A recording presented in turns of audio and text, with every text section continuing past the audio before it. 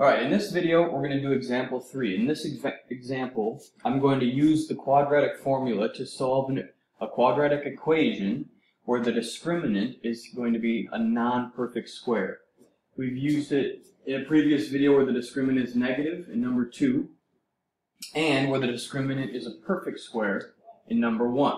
So if you don't recall watching those videos, then please go back and watch those videos, because you will see all 3 examples on a test or a quiz.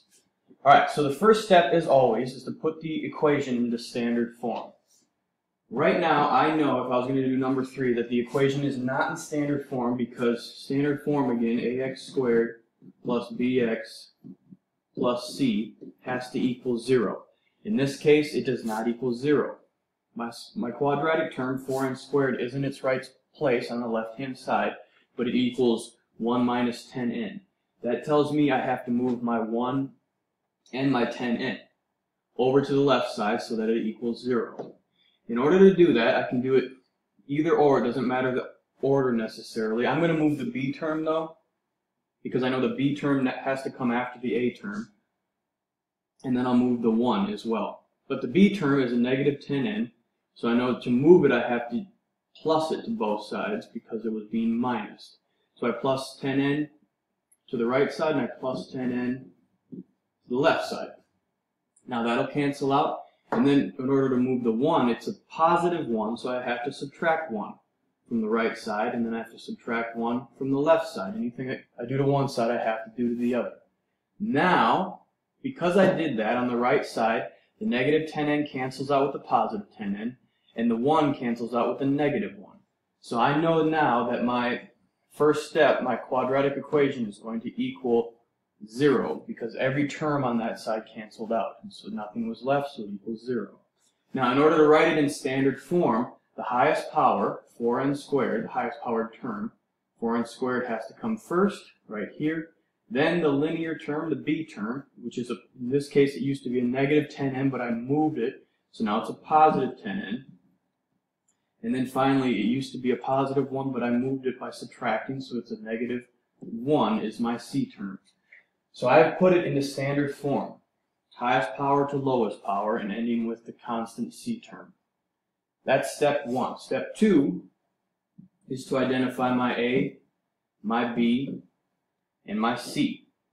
Now if you notice, my a term didn't change from step 1. It was always a positive 4, it's still a positive 4. My b term did change, and this is why it's so important to do step 1, putting it into standard form. From the beginning, the original problem, it was a negative 10n, but it was on the right side, so I moved it over to the left, which turned it into a positive 10. So from right here. So if you don't do step 1, you will do step 2 incorrectly, so step 1 is very important. And then finally, my c term, same thing. It used to be a positive 1, but I had to move it over to the left by subtracting, so now it's a negative 1. And please, please, please include a negative with the number if you're subtracting it in the equation from step 1. Alright, step 2 is now done. I've identified a, b, and c. Step 3 is again the same thing as what we've always done, inputting our a, b, and c into the quadratic formula. Now, the quadratic formula begins with the opposite b. In this case, b is a positive 10, so the opposite of positive 10 is negative 10. And then, plus or minus, the square root of b squared, which in this case is 10 squared. Please put that in parentheses, the number 10, minus 4, parentheses, my a, which is 4, and parentheses, my c, which is negative 1. All over 2 times my a, which is 4. That is step 3, entering in all the inputs correctly. Step 4, this is where it's going to start to look a little bit different than example problem 1, number 1, and then number 2. Because step 4, you start working with the discriminant. You're going to start to simplify the discriminant. And so this is where the discriminant is going to be a non-perfect square. I'm going to show you that in just a second. If you put the discriminant, 10 squared minus 4 times a negative 1, into your calculator, you will get, and I'm going to rewrite everything, get in the habit of please rewriting everything for every step, a negative 10 plus or minus the square root of 1/16. all over 2 times 4, which is 8. So this is the huge difference. 1/16 is neither negative or a perfect square. And so if you remember, if it's not a perfect square, mainly not a perfect square, then you have to do some side math. And I need to see this side math. I know it's not a perfect square because if you put the square root of 1/16 into your calculator, you'll get 10 point something. It doesn't come out to a whole number, so I know it's not a perfect square. So again, I need to, at this point, see some side math. Remember now you have to simplify the radical by doing your factor tree. So this is what's going to look different, doing your side math.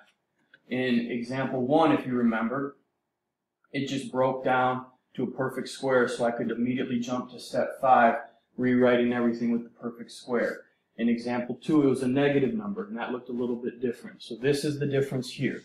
I have to do my factor tree to reduce the radical to simplest terms. Now, in order to do the factor tree, I have to think of factors that go into the original number of 1/16. It could be starting off as easy as 1/16 is even, so I know that 2 goes in there. 2 goes in there, 1/16 divided by 2, 58 times. 58 times. 2 times 58 goes back to 1/16.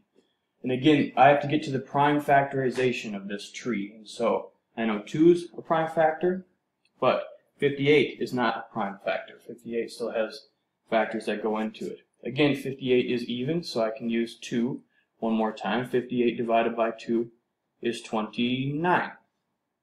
Now, I've gotten to the prime factorization of 1/16.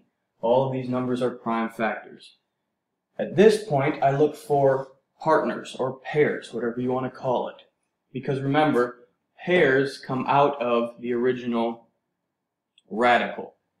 If you treat the radical as a house, in order to leave the house, you have to have a partner to help you get out. So, partners come out as the single form of the number, 2. It comes out as 1, 2. And what's left inside is the number that didn't have a partner, which is 29. So, 1/16 here, I know that's a lot of, but you'll get better at simplifying radicals as you practice it. 1/16 gets turned into 2 radical 29. So in step 5, I rewrite everything again, -10 plus or minus the square root, I forgot my 2, -10 plus or minus 2 times the square root of 29 all over 8. Again, so the big difference here was that the square root of 1/16 was not a perfect square, so I had to simplify it into 2 radical 29, and that's how I write it. The number first and the radical after that. And then finally, step 6 is to simplify the expression in step 5 that you came up with, if it is possible. In this case, it is possible. Sometimes it won't be, but it's possible, and I know it to be possible because all of my whole numbers are even. So 10, or -10, 2, and 8 are all even numbers. So I know that they can all be reduced by a factor of 2. And I mean reduced meaning they're all divisible by 2. So I can divide each one of them by 2 and rewrite my simplest form of my answer in step 6.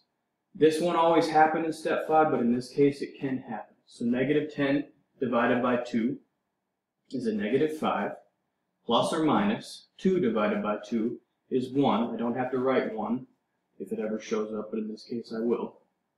And then the square root of 29 cannot be simplified anymore. We determined that over here. And then finally, all over 8 divided by 2 is 4. So my final answer is -5 plus the square root of 29 divided by 4, and -5 minus the square root of 29 divided by 4. If you remember, we will always have 2 solutions unless it's a special case. In this case, we do have indeed 2 solutions. Step 6, I square my answer to let me know that I am done solving this. I have found my 2 solutions.